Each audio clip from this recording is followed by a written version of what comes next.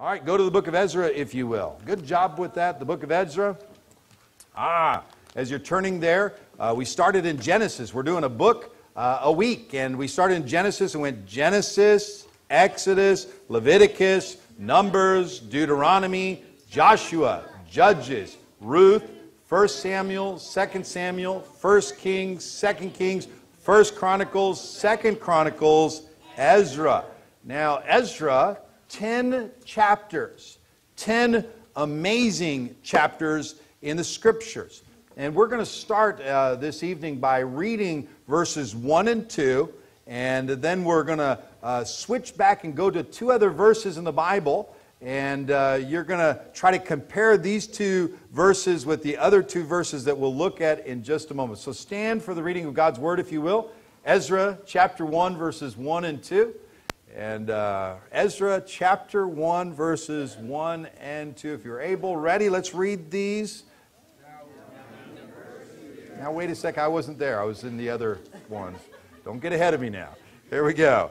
Now in the first year of Cyrus, king of Persia, that the word of the Lord by the mouth of Jeremiah might be fulfilled, the Lord stirred up the spirit of Cyrus, king of Persia, that he made a proclamation throughout all his kingdom, and put it also in writing, saying, Thus saith Cyrus, king of Persia, the Lord God of heaven hath given me all the kingdoms of the earth, and he hath charged me to build him an house at Jerusalem, which is in Judah. Now that was interesting right there. You notice it began with Cyrus, the king of Persia, by the word of the Lord, and then it quoted from Jeremiah. It said, Jeremiah said some things were going to happen, basically. Now turn back to 2 Chronicles, the last chapter, chapter 36, and let's read those last 2 verses there in 2 Chronicles 36, verses 22 and 23. And let's look at this. Ready? Now in the first year of Cyrus, king of Persia, that the word of the Lord spoken by the mouth of Jeremiah might be accomplished, the Lord stirred up the spirit of Cyrus, king of Persia, that he made a proclamation throughout all his kingdom, and put it also in writing, saying, Thus saith Cyrus, king of Persia, All the kingdoms of the earth hath the Lord God of heaven given me, and he hath charged me to build him an house in Jerusalem, which is in Judah. Who is there among you of all his people? The Lord his God be with you, and let him go up. Now, very similar verses right there. 2 Chronicles and Ezra. Ezra seems to be the continuation of the book of Chronicles, and 1st and 2nd Chronicles right there, and it continues the journey. So much to learn. It's going to be an exciting night if you love the Bible. How many of you love the Bible? Amen. And you think about it, we come here tonight because we love God, we love His Word, we know His Word is quick, it's powerful, it's life-changing, and we're a church that's centered on God's Word. The book of Ezra, I studied this. I was excited about it. You see all this? It's dangerous showing you my notes right there. I have enough notes to preach 10 messages out of them tonight, and I'd be excited about it. And so I'm going to go from first gear to second gear to third gear to fourth gear to fifth gear. And if you've ever seen a sixth gear, I'm going to pass that and go to seventh gear really quickly tonight. If you go any further, let's go to the Lord in prayer. Let's pray. Dear Father in heaven, I'm excited. The Word of God, it speaks to our heart, Lord. It's you speaking to us. And Psalm chapter 1 tells us of the opportunity we have to delight in the law of the Lord. And that's why we're all here tonight. We're a group of people that delight in your Word. We hunger and thirst after righteousness. And when we do that, you tell us we'll be filled. And God, I pray that you fill us tonight with your Word, with direction, with wisdom. Help us to have some understanding of this great book of Ezra, Lord. We need you. We love you in Jesus' name. Amen. You may be seated. Oh, an introduction. This is an interesting book of the Bible. And I know you love it when old Pastor Nettesheim gets out his chart right here. And we're going to have fun with this. In order to understand Ezra, we've got to do a slight review. And slight review is important for all of us, I believe. And if you think about it, when we started in the Bible, the book of Genesis, the big G right there, Genesis, Exodus, Leviticus, Numbers, Deuteronomy, it's the law, it's the books of Moses right there. It takes us from creation It takes us to Adam and Eve, eventually to Noah. Then we get to Abraham, the patriarchs, Isaac, and then it tells us about Jacob, his 12 sons right there. It ends with Joseph and the coat of many colors being sold into bondage, into slavery. Exodus shows how God raised up Moses to lead the children of Israel out of bondage. And then we get through Numbers, Deuteronomy. It speaks of their 40 years of wandering in the wilderness. Oh, terrible. Then the book of Joshua takes us a step further. Moses dies. Joshua turns on the seeds and leads the children of Israel into the promised land. The promised land, the promised land, the glorious promised land. Victories, but there were some defeats. Then after the book of Joshua, we had the Judges. Remember the 7 cycles of Judges. Oh, they're in despair. They call out to God. God saves them, gives them a deliverer, only for them to soon forget about God and go back into those vicious cycles and 7 cycles in the book of Judges. Ruth takes place during the period of the Judges. Then 1 Samuel, 2 Samuel, 1 Kings, 2 Kings, 1 Chronicles, 2 Chronicles begins that journey through the kings. Now, if we remember, the first king of Israel was King who? Oh, yes, King Saul. First king of Israel is King who? Saul. Okay, that's very good. Second king was King who? David. Very good. None of you can see it over here, but that's okay. Then after that, we had King who?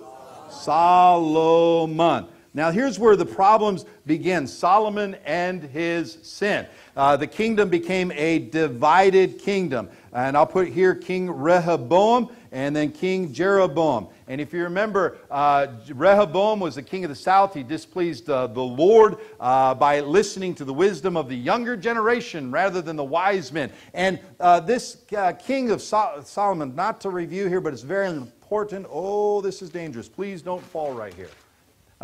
Draw my Bible map right here. This right here would be the Black Sea. Here we go. Oh, yeah.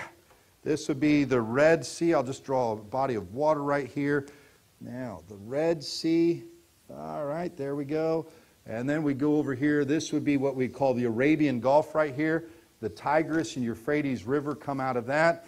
Then we go back to this. This is important for our lesson right here. We have this is the Dead Sea. This right here is Sea of Galilee with the Jordan River running out of it. Right here is Jerusalem, J right here. This south right here would be the southern kingdom of Judah. This right here would be the northern kingdom of Israel. Now, we had all the kings of the north, what? Were they good or bad? All the kings of the north were good or bad? Bad. They were bad, bad, and worser. Kings of the south, some were good, some were bad. Praise the Lord for the Josiahs. Praise the Lord for the Hezekiahs. But God sent prophets along saying, get right with God or God will destroy you. Sure enough, God raised up the nation of the Assyrians, capital city of Nineveh, that came down and they destroyed the northern kingdom of Israel. That blue probably looked like another river. Wasn't meant to right there. So the Assyrians killed the northern kingdom of Israel.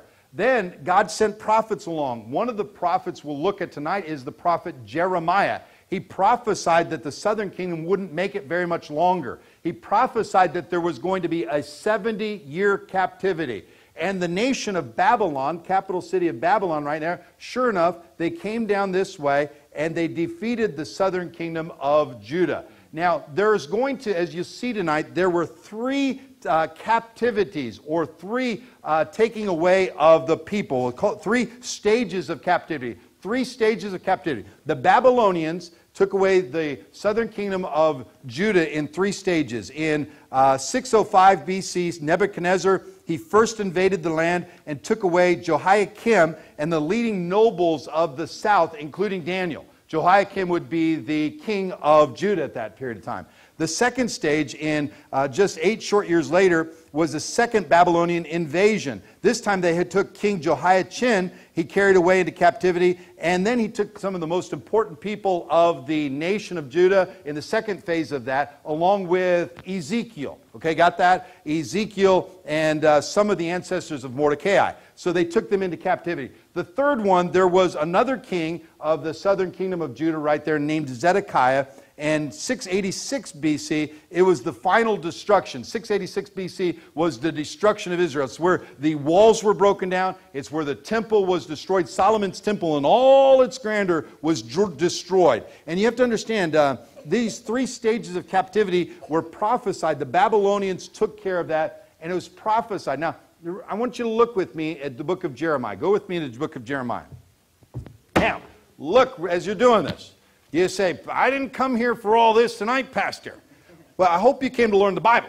Amen. And so this is going to challenge you if you'll wake up for just a few short minutes right here. Go with me to the book of Jeremiah, and go with me to Jeremiah chapter 25. Jeremiah chapter 25.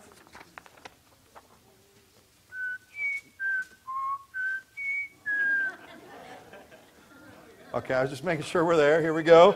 The pressure's on. Jeremiah 25, verse 11. Look with me at this. It says, and this whole land shall be a desolation and an astonishment. Now, stop right there. This whole land. Look. It's important for you to know this. This whole land is Judah. It's this nation right around there. This whole land, Judah, God's land, God's people shall be a what? Oh, it's a desolation and an astonishment. Keep on going in verse 11. And these nations shall serve the king of Babylon 70, are you there? 70 years. And it shall come to pass, when 70 years are accomplished, that I will punish the king of Babylon. And that nation, saith the Lord, for their iniquity, and the land of the Chaldeans, and will make it perpetual desolations. So, look at there. It said how many years? 70. Look, I'm putting 70 right there. 70. I'm going to put it again here. 70. That's an important prophecy right there. Jeremiah prophesied the captivity is going to be for how long? 70 years. Very good. Go to Jeremiah 29. Jeremiah 29. Jeremiah 29, look at verse 10 and 11 with me. By the way, get a Bible. There's a Bible in the pew right there. If you can sort of catch up, you'll need it, you'll want it and desire it when we get back to the book of Ezra. So look at this, Jeremiah 29, verse 10. For thus saith the Lord, that after 70 years be accomplished at Babylon, I will visit you and perform my good word towards you in causing you to return to this place. For I know the thoughts that I think towards you, saith the Lord, thoughts of peace and not of evil, to give you an expected end. What a tremendous verse from the Bible. God has thoughts of peace toward His people. But once again, He said, after 70 years, I haven't forgotten you. After 70 years, I will visit you. That's a glorious prophecy right there. Now go back to Ezra chapter 1. Now, as you're going to Ezra chapter 1, remember the 3 stages of the 3 stages of the captivity. 605 BC, they took away Jehoiakim.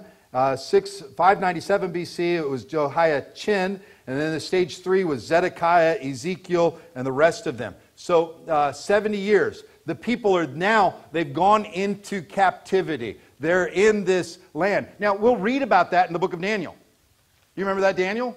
Daniel, do you remember Shadrach, Meshach, and Abednego? Do you remember Daniel in the lion's den? You remember all of that? That was Babylon and that area right there. That's part of the 70-year Babylonian captivity. We get to Ezra chapter 1. Look with me at verse number 1 again. Now, in the first year of Cyrus, king of Persia. Okay, this is important. When you read your Bible, if you begin to start putting these pieces together, it helps you. We just had the Assyrians, Nineveh, conquer the northern kingdom of Israel. We then had the Babylonians become the world empire. Their capital, Babylon, right there. They destroyed it. Now, all of a sudden, after about 70 years, Persia, the Medes and the Persians, they had Shushan as their capital, which would be over here. They conquered Babylon and began to expand their empire They became the world power. And so when we get to that right there, Cyrus, king of Persia, all of a sudden we know Babylon's gone. Hey, continue looking at this. Now in the first year of Cyrus, king of Persia, that the word of the Lord by the mouth of who? Jeremiah might be fulfilled. Do you remember we just read those prophecies? Do you remember we just read those in two different places? We read that in Jeremiah 29 and Jeremiah chapter 25. This is a fulfillment of the prophecy. It's interesting, once again, prophecy is simply history written in advance.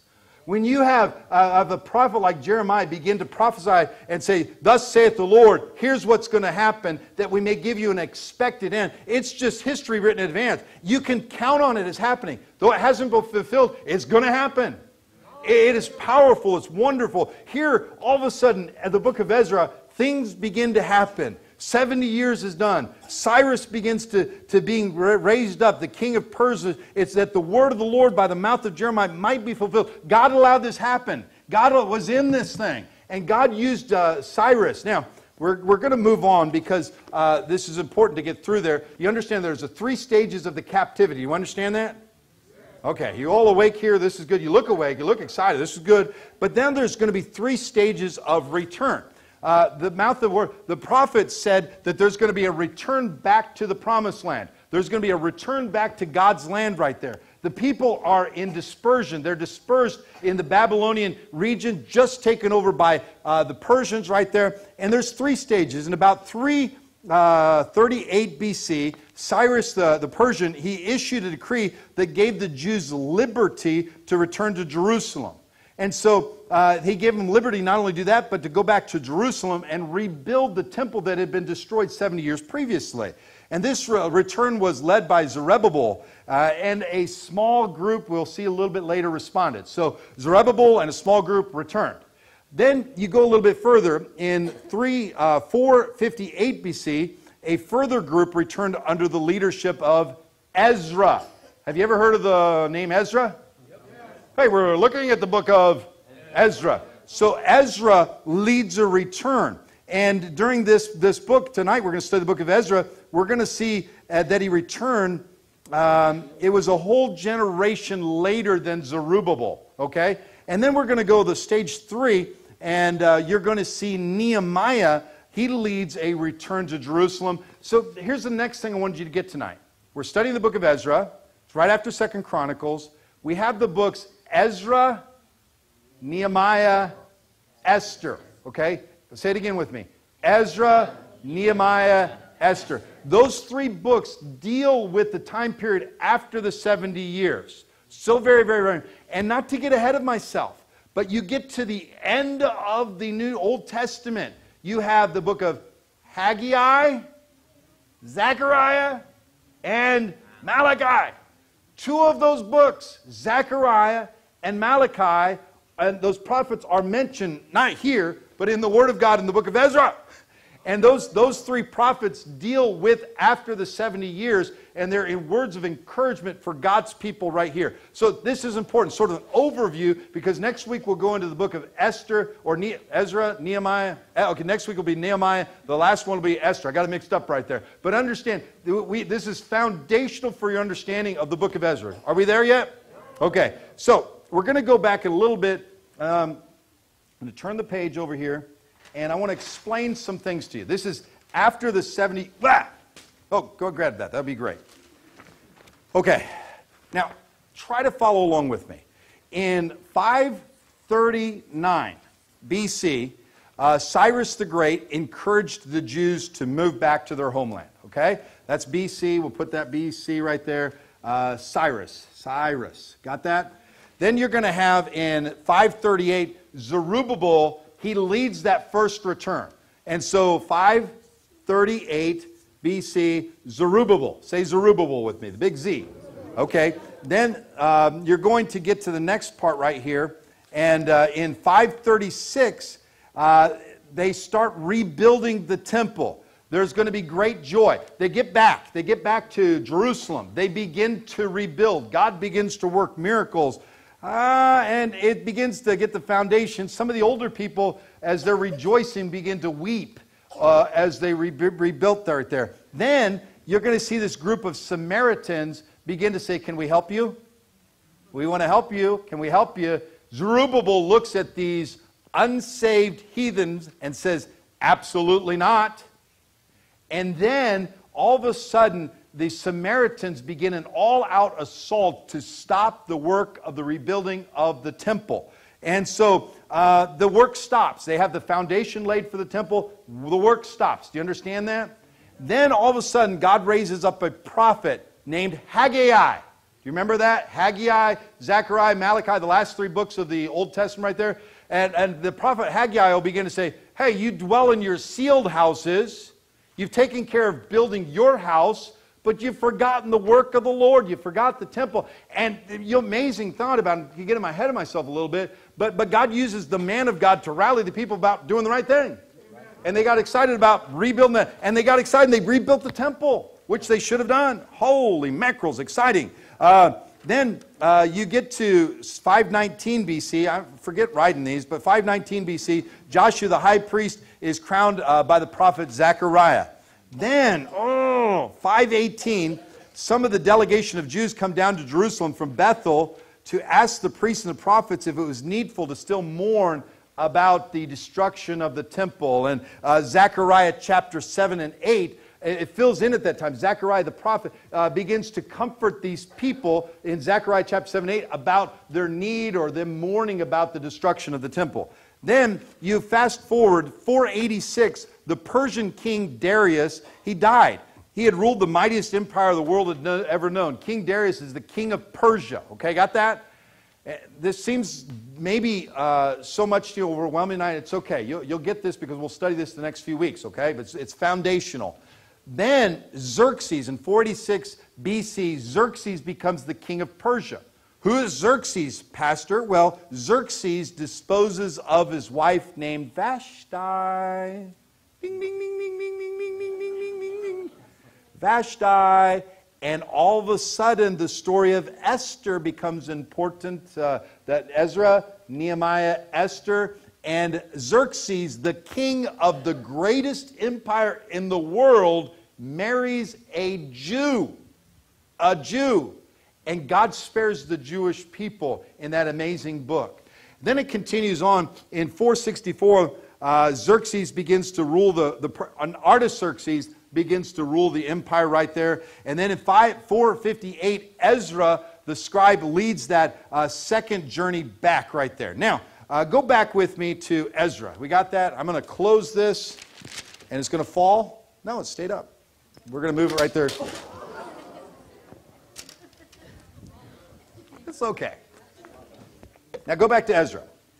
We're going to go through these 10 chapters of Ezra, and it's an exciting journey right here. Now, you're there, but look at this right here. Ezra chapters 1 through 6 speak of the return under Zerubbabel. Okay, so you've already learned that. But chapters 1 through 6 of Ezra speak of that return of the Jews under Zerubbabel. Then all of a sudden, between chapters 6 and 7, there's a 58-year gap. Okay? 58-year gap. Sometimes when you're reading that, you don't notice that. But then when you start looking at it, chapters 7 through 10 speak of the return under Ezra. Those 58 years are important, by the way. The first 6 chapters, the return under Zerubbabel. The last, chapter 7, 8, 9, and 10, the last 4 chapters, the return under Ezra. Go with me. Chapters 1, if you will. You're there. I want you to look at verse number 5. Chapter 1, verse 5. Is that what I said? Okay. Then rose up the chief of the father of Judah and Benjamin, and the priests and the Levites, with all them whose spirit God had raised, to go up to build the house of the Lord, which is in Jerusalem. Now, here in this right here, we're going to see that the Cyrus, king of Persia, issued a decree to fulfill the word of the Lord. He says, go back, go back. God raised up a small group, a revival of a few amount of people that actually did go back. You think about that, it's going to list in chapter 2, 35 family groups. And they were together with 4 groups of priests. There were some Levites who were led by Zerubbabel. In all, about 55,000 And that may seem like a lot to you, but overall, the thousands upon thousands of people that were over there in the Babylonian land or the Persian land at that time, just a small amount of people actually went back. And you begin to think about that, a very small remnant indeed, when you consider the thousands. But why? Why did only 55,000 go back? Well, it was a long, hazardous journey. You think of that. It was a long ways. A journey's filled with difficulties, 700 miles. They had to travel 5 months long, and they had to basically start their lives completely from scratch. This seems small to you for a second, but it's important. It gives us a list of those names. It seemed like the Jews liked the land of plenty more than the land of promise. Okay? They liked Babylon and Persia. It was a wealthy land, and it looked good to the majority of the liberal Jews. By the way, when I say revival of a few, chapters 1 and chapter 2 is a revival of few. Revival is disturbing. Revival is upsetting. Revival is life-changing. Perhaps that is why history records very few revivals. Because very few will allow themselves to be disturbed, to be upset, to be changed in their life. Amen. And by the way, when you look at that, there were those who were willing to go, and we praise God for that. And God devotes a whole chapter. Go to chapter 2, if you will. And by the way, the few that did go, God devoted a whole chapter to the names of them that responded to the call of God. And God would not let their names be forgotten, praise God. And you begin to look at this in chapter 2, verse 1. Now these are the children of the province that went up out of captivity, of those which had been carried away, whom Nebuchadnezzar the king of Babylon had carried away unto Babylon, and came again into Jerusalem and Judah, every one unto a city. Verse 2, which came with Zerubbabel, Jeshua, Nehemiah. And it continues to give the names of the family. And I want to say one more time, God devotes a whole chapter to the names of them that responded to the call of God. God will not let their names pass. By the way, can I just say, I want to be a part of the few. I want to be a part of the few. How many want to be a part of the few? Boy, I want to go back. I want to go back. And this is interesting. You get to verse 65, and I just thought I'd throw this in. And it talked about how they gathered together, and beside their servants and their maids, of whom there were 7,337, and there were among them 200 singing men and singing women. By the way, men, you can sing, some of you, but I praise God for our singing men and women. I just want to say, I praise God in the Bible they had singing men and singing women. If the singing was just led to the men, we'd be in trouble. And praise God, they had smart enough to allow the women to be involved in that thing. Amen? And I praise God for our choir of singing men and singing women. Okay, go to chapter 3, if you will.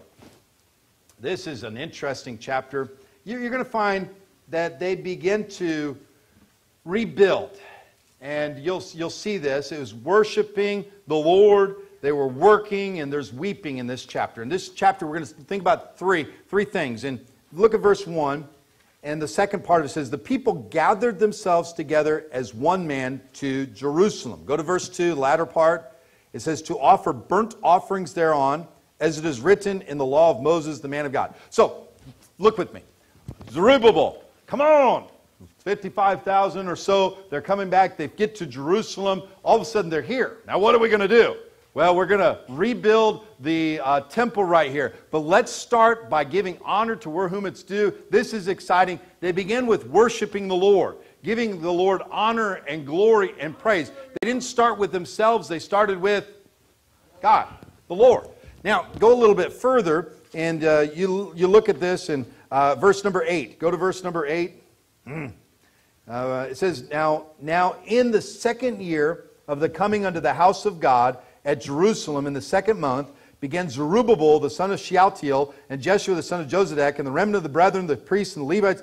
And it continues on. Verse number 9, the latter part says to set forward the workmen in the house of God. Verse 10, and when the builders laid the foundation of the temple. Are you seeing this? In other words, they started praising the Lord, worshiping the Lord, but then began to work. They began to work. Okay, you don't like that word. They begin to work. And sometimes the work of the Lord is work. Sometimes the work of the Lord is labor. They got busy working. Praise the Lord. And you get a little bit further, when the builders laid the foundation of the temple, in verse 11, and they sang together by course in praise and giving thanks to the Lord. By the way, they were joyful as they worked. It wasn't so work intensive that they couldn't have joy. By the way, the work of the Lord is meant to be joyful. It's meant to be wonderful and glorious. And that's where our church should be. I think that's where our church is. We work, but it's wonderful work. Amen. It's interesting because the next part is a place of weeping. Look at verse 12. I want you to read this portion to you. It says, but many of the priests and Levites and chief of the fathers who were ancient men that had seen the first house when the foundation of this house was laid before their eyes, wept with a loud voice. And many shouted aloud for joy, so that the people could not discern the noise of the shout of joy from the noise of the weeping of the people. For the people shouted with a loud shout, and the noise was heard afar off. And you begin to think about that. They laid the foundation, and they begin to see it was an emotional time of not only joy but weeping, not only weeping but joy, and there's mixed emotions because they could remember back to Solomon's temple and all its grandeur, some of them. Some of them had been there before and seen that. And you begin to see that they're beginning to get the foundation. It's not built yet, but they're thinking back to the splendor of it, the magnitude of it, all that they'd gone through. There's emotions there. Now, chapter 4, look at this if you will. The revival runs into opposition. And if you look here and start in verse 1, it says, now when the adversaries, are adversaries good or bad? Okay, are they promoting the work or looking to hurt the work? Okay, so now when the adversaries of Judah and Benjamin heard that the children of the captivity builded the temple unto the Lord God of Israel, then they came to Zerubbabel and to the chief of the fathers and said unto them, let us build with you, for we seek your God as ye do. And we do sacrifice in them since the days of Esarhaddon, king of Assur, which brought us up hither. But Zerubbabel and Jeshua and the rest of the chief of the fathers of Israel said unto them, we have nothing to do with us to build an house unto our God. But we ourselves together will build unto the Lord God of Israel, as King Cyrus, the king of Persia, hath commanded us. That is interesting, by the way. And we could devote a lot of time to this. But the adversaries offered to help. By the way, Satan offered to help Eve in the Garden of Eden. Right? And the adversaries offered to help. By the way, this opposition is hard to detect and defeat sometimes.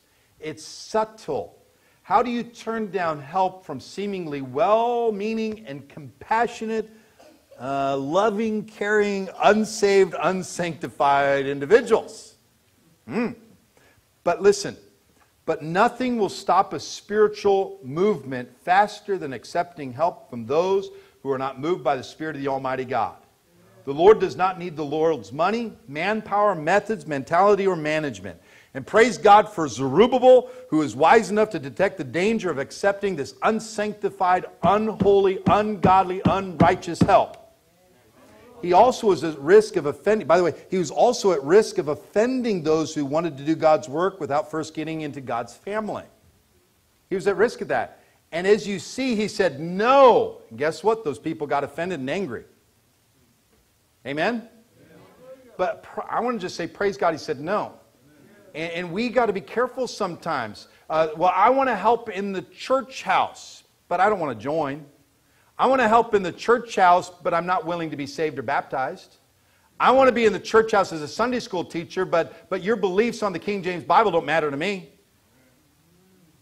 And all of a sudden a pastor has to say, no, no, no, no. By the way, they may get offended sometimes. It's happened in the Bible. But praise God for a man of God, Zerubbabel, who said no. And you look at this in verse number 4, the opposition begins an open attack. In verse number 4 it says, then the people of the land weakened the hands of the people of Judah and troubled them in building and hired counselors against them to frustrate their purpose all the days of Cyrus, king of Persia, even until the reign of Darius, king of Persia. And it was an all-out battle, and you can read about that the rest of the chapter 4. Oh, it was a battle, and in reality, it did discourage the people. It did discourage the people, but I still praise God for Zerubbabel saying no. I praise God for him trusting the Almighty God. And let's go to chapter 5, because the work did stop. They didn't get much done. And the years begin to pass. Year after year after year after year. And we got to look at this. In chapter 5, verse number 1, it says, then the prophets Haggai the prophet and Zechariah, do you hear that? The son of Iddo prophesied unto the Jews that were in Judah and Jerusalem in the name of the God of Israel, even unto them. Now, stop right here. Remember, Haggai, Zechariah, Malachi, right? Those are the prophets after the 70 years. So two of those, Haggai and Zechariah, began to preach to the people. They began to preach it. And I put this, praise God for good preaching. Praise God for good preaching. Good preaching moves people to get going for God. And you look at that verse 2, then rose up Zerubbabel the son of Shealtiel and Jeshua the son of Jozadak and began to build the house of God which is at Jerusalem, and with them were the prophets of God helping them. Those guys got a preaching and saying, thus saith the Lord. And you could just see them all of a sudden doing what we ought to do under good preaching, feeling the convicting power of the Holy Spirit, and then rather than getting mad at Haggai and Zechariah, saying, oh, woe is me, forgive me, Lord, let's get going and do right. Amen. That's what good preaching does. Faith cometh by hearing, and hearing by the word of God, does it not? And we begin to think about that great truth. Haggai, you could read it in chapters 1, verse 38. He begins to preach to them and try to encourage them, and then they begin to get the work done. Praise God for that. If you were to move on to chapter 6, I'm just going to say chapter 6 was victory. They built the house of the Lord. They built that temple. Woo! It says in chapter 6, verse 15, and this house was finished. In chapter 6, verse 22, it says, with joy, for the Lord had made them joyful. By the way, when you get right with God and you do what God wants you to do, He finished some things, and it brings you joy. It brings you joy. Now, stop real quick. We're gonna make it. It's gonna be okay. We're close. We're close. Chapters 1 through 6, the return of Zerubbabel. Between chapters 6 and 7 is 58 years. Then we're going to look at chapter 7 to the end, which we're about to look at, is the return under Ezra. This is an important year. 58 years have passed between chapter 6 and chapter 7. Ezra, God's man. Look at chapter 7, verse 1. Now after these things, in the reign of Artaxerxes, king of Persia, Ezra the son of Sarai, that's a hard word right there, but we see Ezra, verse 6. Look at verse 6. This Ezra went up from Babylon, and he was a ready scribe in the law of Moses, which the Lord God of Israel had given. And the king granted him all his requests according to the hand of the Lord God, his God, upon him. And there went up some of the children of Israel, and of the priests, and of the Levites, and the singers, and the porters, and the Nethinims, unto Jerusalem in the 7th year of Artaxerxes the king.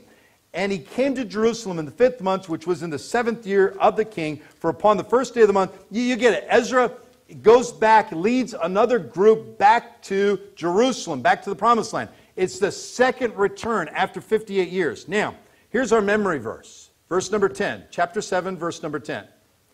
For Ezra had prepared his heart to seek the law of the Lord, and to do it, and to teach in Israel statutes and judgments. Say that with me.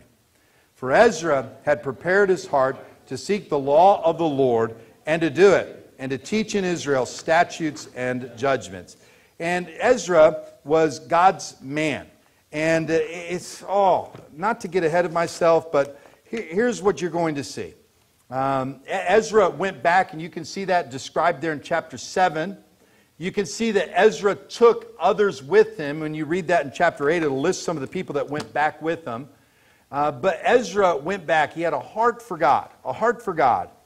And so chapter 7, Ezra decides to go back. He's called to go back and lead him. It shows us a group of people follow him. By the way, when a man of God, or like a Sunday school teacher, or a man, let's say, or a woman in the home, says, as for me and my house, we're going to serve the Lord, people follow him. Fathers, boys, say, as for me and my house, we will serve the Lord. And seriously, people follow you. A Sunday school teacher, we're going to serve the Lord, people will follow you. And Ezra said, it doesn't matter. I'm leaving the ease that I have here in the region of Babylon. I'm going there. And a whole group followed him back to there. Now, here's the sad thing. Chapters 9 and 10 describe a great mistake many of God's people do. Ezra, they lead a group of people back from Babylon. Bum, bum, bum, bum, bum, bum, bum. Bum, bum, bum, bum, bum, bum, bum, bum, bum, bum, bum, bum, bum, bum. Come on. Bum. We're here. We're here. We're here. Jerusalem. This time they do have the rebuilt temple, you know, and but they got problems there. It's been a long time, 58 years. There had been that generation of Zerubbabel on fire for God. There had been that generation who walked that 5-month journey there, excited about the things of the Lord. But they had children, and those children had children. And it seems that somehow the children and the children's children didn't have the same fire and zeal as Zerubbabel and the people before him. And here Ezra walks into a situation not on fire for God, not where they should be spiritually. And here's where we're getting at. I want you to read chapter 9, verse 1 with me. Look at this. Now, when these things were done, the princes came to me, saying, the people of Israel and the priests and the Levites. By the way, stop right there. The people of Israel, that's God's people, right? God's people, just nod with me. God's people, okay. The priests, those are, you know, God's main servants who take care of the temple, right? Those are, oh, okay. And the Levites, that's God's, that family that's supposed to be taking care of the priest stuff, right? Oh boy. The people of Israel and the priests and the Levites have not separated themselves from the people of the lands, doing according to their abominations, even of the Canaanites, the Hittites, the Perizzites, the Jebusites, the Amorites, the Moabites, the Egyptians, and the Amorites, and the Perizzites. Well, they weren't there. Verse 2, for they have taken of their daughters for themselves and for their sons, so that the holy seed have mingled themselves with the people of those lands. Now stop right there. We're almost done, but we can't pass this point up. A great mistake, not a small mistake, but a great mistake many of God's people do. A great mistake. Well, it's a little thing. Now, it may seem little at the beginning, but that little thing at the beginning turns out to be a big thing in the end. And what's that? Christians, well, okay. Back then, there was a trap that the Jewish people fell into. And you begin to think about that. They had revival. They had great men of the past, Haggai and Zacharias. Things had changed. They arrived. God's blessing, the temple is made. There is joy. We've arrived. We've arrived. They begin to be spoiled. They begin to be lazy. They begin to be worldly. It ended up being a place where God's people married the world's people. They listened to the world's music. They listened to the world's entertainment, the abominations. They dressed like the world's. They had the priorities of the world.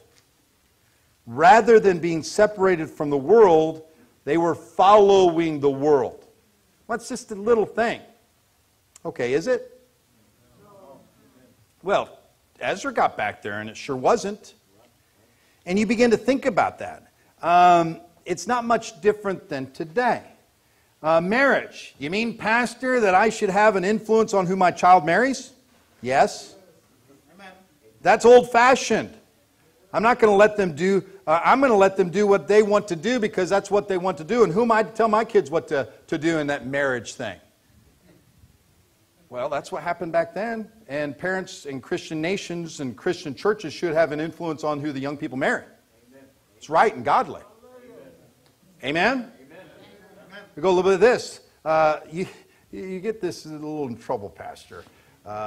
They could say the devil's music, and what's the big deal? The devil's music. Well, it's in most of the churches today, and that's what everybody's doing, and everybody's marrying the Hittites or the Amorites woman anyways, or the kids anyways. What's the big deal? Well, it is a big deal. Amen. Entertainment. What would have been considered terrible entertainment was no big deal to them now. Everybody's doing it. Everybody watches Star Wars. Now, Christians not too long ago preaching in Star Wars. Amen. Let the Force be with you. Well, what force? Right. Yeah. What force? Amen. Come on, Pastor. That's old-fashioned. Well, you wait till your children grow up. Amen. Amen. You wait. And you need somebody like an Ezra who stands up and says, thus saith the Lord, and warns you about that wicked thing. Otherwise, your children are going to be marrying the Amorites, the Hittites, and all of that. Amen. And it's serious now.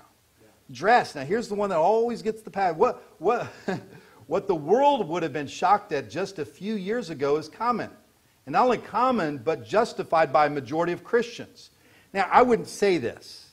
But, for example, could you imagine if a preacher did say something like this, okay? Just imagine for a second, not me saying this, but just imagine a preacher saying this, okay? Because I don't want you mad at me, because I'm not going to say this. I'm going to quote some phony preacher out there that might say something like this. Can you imagine if a preacher got up today and said in the pulpit that pants were meant as a man's garment and not meant for a woman to wear? I could almost hear a cringe in the reaction from the congregation. How dare he say that? He's just behind the times. And by the way, that I may think of that happening right there, but there's no difference back then. The majority of the people got so far away from the Almighty God that they couldn't see right from left. They couldn't see spiritual from unspiritual. They got to the point where their children were married, and it was a mess. That's what Ezra came back to. He came back to a mess of a situation. And Ezra came back, and wow! Look at this. You think it's look at verse 3. And when I heard this thing, Ezra heard this thing, I rent my garment, and my mantle, and plucked off the hair of my head and of my beard, and sat down astonished. In other words, it was not a laughing matter. It made him sick, it made him sad, it made him tired. The worldliness of God's people, God's priests, the Levites, got him so upset that it hurt him physically. And you go on a little bit further in this chapter. We're going to be close, but look at this real quick. You can read the intricacies of this. It gets to chapter 10, verse 1. Now when Ezra had prayed, and when he had confessed, weeping and casting himself down before the house of God, there assembled unto him out of Israel, and I praise God for this, a very great congregation of men and women and children, for the people wept very sore. Now stop, look at me. We're going to be done. Ezra came back over here. He was told, hey, we got some problems. Ezra looked at it and said, oh my, what has happened? He rent his garments, he rent his mantle, he fell down, he wept, he prayed, he confessed, he was sad. And all of a sudden, he'll begin to gather the congregation around him. The congregation praised God instead of ridiculing Ezra, instead of criticizing him, instead of kicking him back, say, go back to Babylon, we don't want you. Boy, they began to weep too. They began to get right with God. And that nation, praise God, began to gather around and get right with the Lord. It's a powerful truth right here. In today's world, a preacher gets up, and not in our church, you guys are different, but in a majority of churches today, a pastor won't get up and tell what's true. Amen. He's scared to. That's right. Yeah. Because he'll lose his job, he'll lose his security. He has no freedom to say, thus saith the Lord. That's right. And that's why they change their music, that's why they change their dress, that's why they change every aspect. And in the end, they don't please God. They please the world. They please the Amorites, the Hittites, the Perizzites, and all of them. Yeah. But they don't please Almighty God. Right. The point being tonight, more than anything, is not all those little things that I talked about. The little thing is about having a heart for the Almighty God. Where sin, we begin to weep at it. Sin, we begin to cringe at it. And we begin to say, it doesn't matter what I want. I want. I want. Why I'm screaming at it a little bit, but that's the way we live. That's why it got to the point, I want an Amorite's daughter. but it didn't please the Almighty God. Ezra is an amazing book. Let's pray. Dear Father in heaven, we love you.